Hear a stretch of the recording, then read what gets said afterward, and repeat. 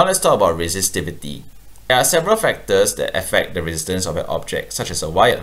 The first one is the cross-sectional area of the wire, which means the amount of area you would see if you cut the wire across like this.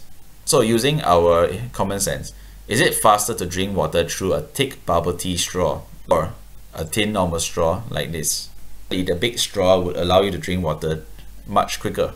Therefore, which of these wires will allow electricity to pass through the easiest? B will definitely allow electricity to pass through the easiest, just like the thick straw will allow water to pass through the fastest. Therefore, it has the lower resistance.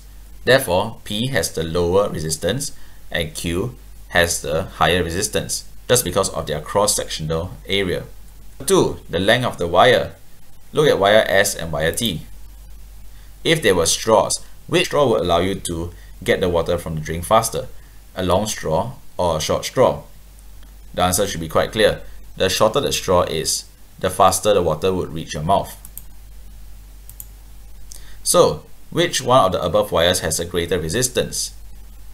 Using the same concept, wire S would have the higher resistance and wire T would have the lower resistance. The longer wire would have a greater resistance. So the third one is the material that the wire is made from. Wires can be made of different materials. These materials may have different resistances even if they have the same length and thickness. This is because they have different resistivities. The unit would be the ohm meter. Resistivity itself is different from resistance because resistivity refers to the innate resistance of the materials. So look at this, silver is a very good conductor and so therefore it will have a low resistivity, 1.6 times 10 to the power minus 8 ohm meters. Iron also has quite a low resistivity but slightly more. So it has about 10 times 10 to the power minus 8 ohm meters of resistivity. So it is a conductor as well, but it's not as good as silver. Now let's compare to polythene. Polythene is known to be a very good insulator and it has a very high resistivity. That will be 10 to the power 16 ohm meters. So the summary, 3 factors that affect resistance are cross-sectional area of wire, length of wire, and the material the wire is made from, or its resistivity. These can be placed together to find the resistance. R equals to rho L over A, where R is the final resistance of a particular wire, rho is the resistivity of the wire material, L is the length of wire, and A will be the cross-sectional area of a wire. Let's try a few questions. What is the resistance of a 1.5 meter long piece of wire if it has a cross-sectional area of 2 times 10 to the power minus 8 meters squared and a resistivity of 4 times 10 to the power minus 8 ohm meters? Please pause the video here and try it out. Okay, now let's go through the answer.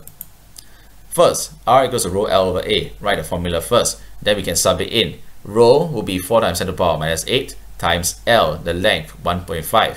Then the whole thing we divide by the cross-sectional area, which is A, 2 times 10 to the power minus 8 meters squared. After doing these calculations, you should get the final resistance, which is 3 ohms. Now let's try a similar question.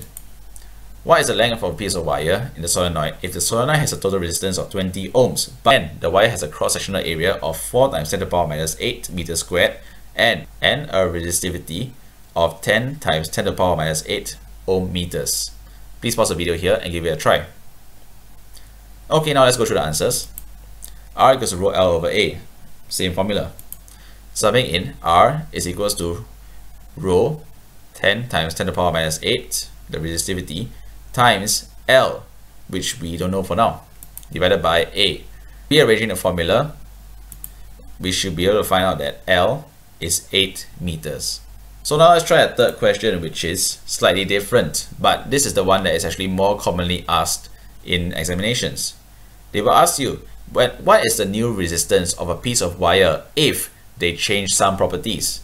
Usually they will change the length and the cross-sectional area. So for this question, what is the new resistance if the length of the wire is doubled and the cross-sectional area is tripled?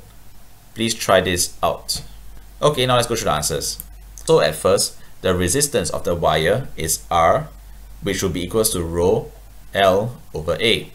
However, for the new wire, rho, which is the resistivity, would remain the same because the material did not change. However, the length doubled, so we will write it as 2L divided by 3A because the cross-sectional area is tripled. So after we simplify this, we should get 2 over 3 rho L over A. So if we sub in R to the equation, the new resistance of the wire will be 2/3 of its original resistance.